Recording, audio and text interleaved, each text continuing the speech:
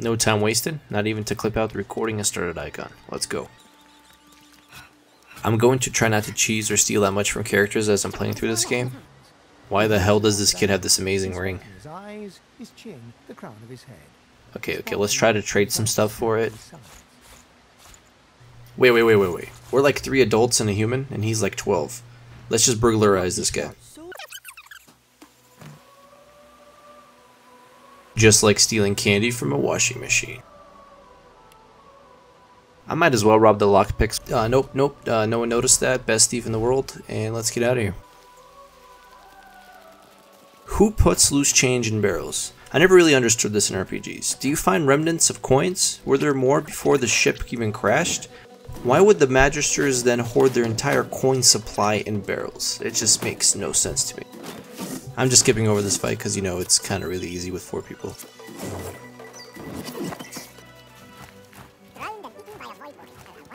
I'm just gonna roleplay with myself here. It's kind of silly to choose options for each individual character, but hey. Ugh, I never feel good after having good riddance. Okay, women in my dreams right here. I'm just going around and looting, getting the darling bow and poison barrel like every time I've played this. Oh man, after this episode is done, it's going to be fresh content to make commentary on. I can't wait. Just gotta make a few more crocodile puns and we're golden. Beast is in front because I'm going to use him as my navigator. I mean, Navi Crocodile. I mean, person who leads because he has Lucky Charm. Basically what was happening here was this chick was trying to get a leg up on the competition, but she failed, so they killed her.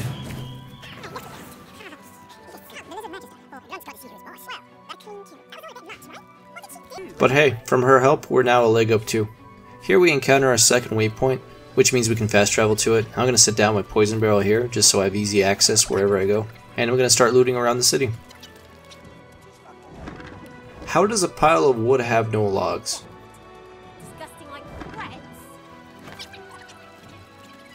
I'm going around as usual, debating if I should actually steal any of those clothing items that are on the ground, just waiting to be stolen. Like those Pigskin gloves, or Nabor's boots, or Griff's plate armor, or whatever. You know what? I'm a man. I don't need to steal. Let's just do this the old classic way. If you attack this guy and give him the yarrow flower, he'll give you a ring, which gives you restoration, which is super useful early, and we'll need it in like 30 seconds. Lucky Charm doing its magic. People have asked me if Lucky Charm was worth it overall. I mean, looking at the other civil skills, you might as well get it. It gives access to more loot, which you pretty much need to survive, or the option to sell it to buy better loot. It's like asking if you really need to make 150k a year versus 40k. Sure, you can get by with 40k, but why go out of your way to do so? Here in the background, I'm grabbing the Spear of Brachus Rex. Basically, you need to either play hide and seek with the kid to reveal where to dig, have a dwarf in your party to fit through the hole next to the location, cause he's short, or have enough wits to dig as is. The skeleton tells you that the big bad guy from the first game did all of this, and you should help him out. As a reward, you can keep the spear that's been imprisoning him for decades. I like how the entire time the kid didn't tell anybody about him to try to help him. Don't mind me, I'm just breaking through this barricade here. Oh wow, my weapon actually broke. This is probably the only time in the entire game this will happen. I'm just doing this to get the water barrel that's behind here. I really do not want to fight these frogs yet. And you probably don't want to hear my frog puns. Or so I've been told. So obviously 30 seconds later, I'm here casting restoration on this guy. He gives you the sparkler card, which I'll use to get the money from the gambling party, and then probably will kill them. Gambling is bad for you. Shame on you, loot crates.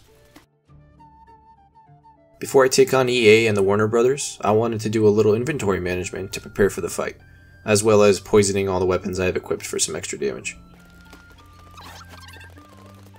I found a pretty boss two-handed sword, but it did less damage than the spear, so I was fine with taking the accuracy penalty and keeping the spear, because I'm boss like that.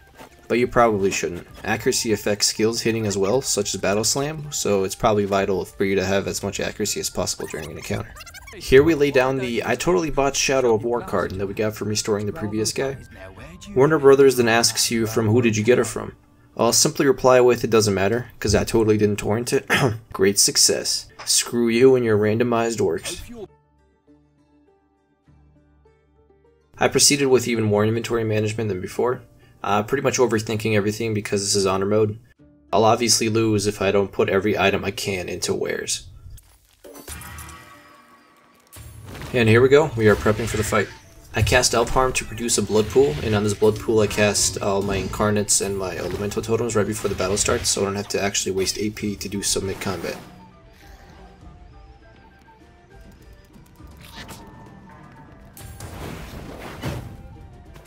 So it's now Fane's turn, so I'm going to try to go in to do damage. Looks like I have Chloroform. How much damage does it do? Yeah, it does a lot of damage. And it scales off Finesse and not Intelligence, so it's just a must-have skill for a rogue. We got our mage doing the basic combo, poison plus fire equals explosions and dead people.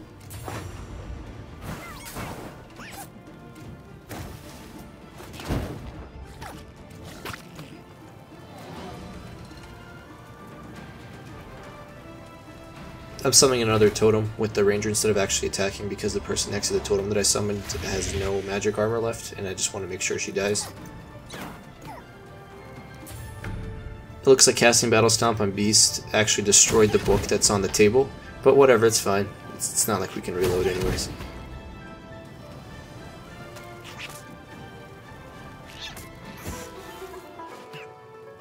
I just realized how low of health Fane is, but thankfully they weren't smart enough to attack him. Rest of the fight's pretty self-explanatory. I just killed them before they killed me. That's pretty much how every fight's gonna go. Hopefully.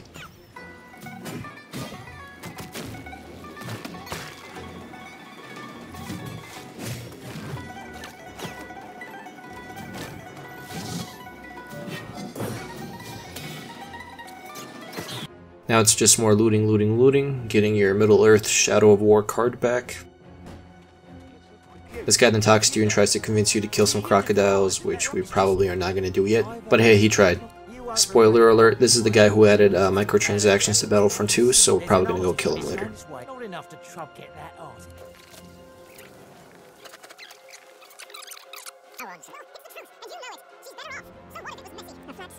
She never did like you. That bastard killed my favorite lizard. Ooh, a pumpkin. Never mind. The only good lizard is a dead lizard.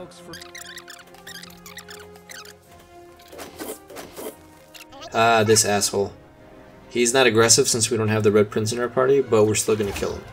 To avenge that lizard. Yeah. Not a particularly interesting fight, as it's basically 4 dudes against 1. It's pretty much a scene from Black.com. But we did get a pretty cool elven staff out of it.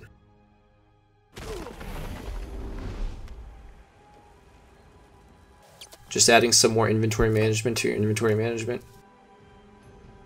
Make sure you have Subble selected when you eat these limbs. You can actually eat these limbs as any of the races and they won't do anything, but yeah, it's just kind of sketchy.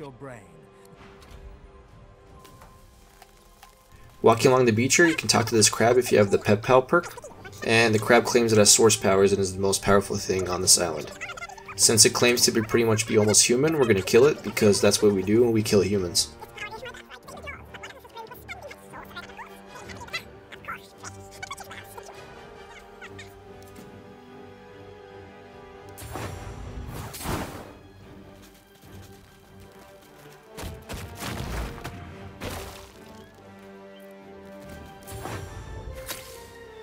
Hopefully if it's anything like the first game, the crab claws that they drop, we'll be able to combine it with leather helmets to make some badass crab helmets. I started selling all the junk items I picked up so far, in the hopes of getting better gear as well as buying some skill books. There we go. Look at Fane. No one will ever know he's a skeleton.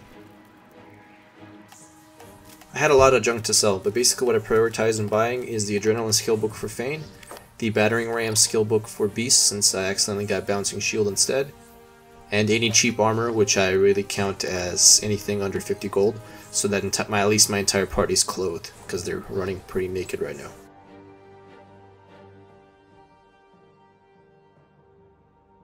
So now we run to the turtles.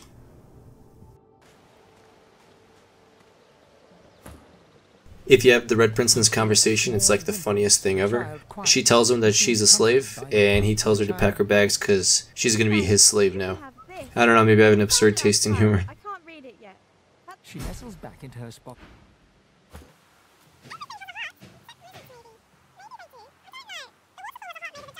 I don't know if I said this before, but try to trade with any NPC you see just in case they have some good loot, because I think it's all randomized. as well as seeing if they have any kind of really cheap crafting supplies like soap, nails, or sticks. Most of those can actually be turned into either weapons or lockpicks, which can be actually sold for more than you buy them for. Just a tip.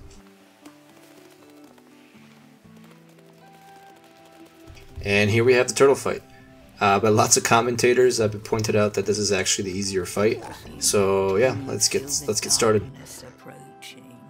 Well, that totally is not foreshadowing at all. As you may notice, I did not prep at all before this fight. I didn't cast Encourage or prep any of my incarnates or totems. That's because I actually thought you could talk to the turtle and see what kind of conversation options there are, but sadly there's none. So yeah. These turtles are really weak and have no magic armor, so if you're running a mage party, this is like a godsend to you. Even without a full mage party, Feint pretty much just almost killed the big one. For some reason, Beast only had a shield equipped, so I had to equip him back to the Spear of Truth. Probably because he knows he's going to be the most suicidal member of our party.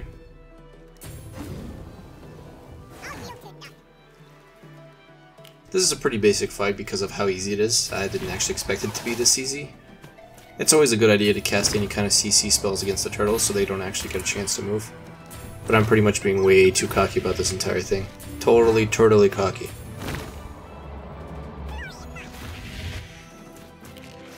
Oh man, I love incarnates. I just spawned this incarnate as my last turn, but since it has such a high initiative, it will go first on the next turn. What the f***? Why did the turtle explode? Whatever. Using Feint, I can knock this turtle down, but we still have the problem with the turtle that's on the ledge. Hopefully Losa can actually do some damage. Okay, the turtle's on fire, got some turtle soup going, and it's gone. Wow, okay, that did way more damage than I expected. Easy peasy, man, under mode's a breeze. Are you serious? That's what I get for not shelling out for better armor. I'll see you in the next one.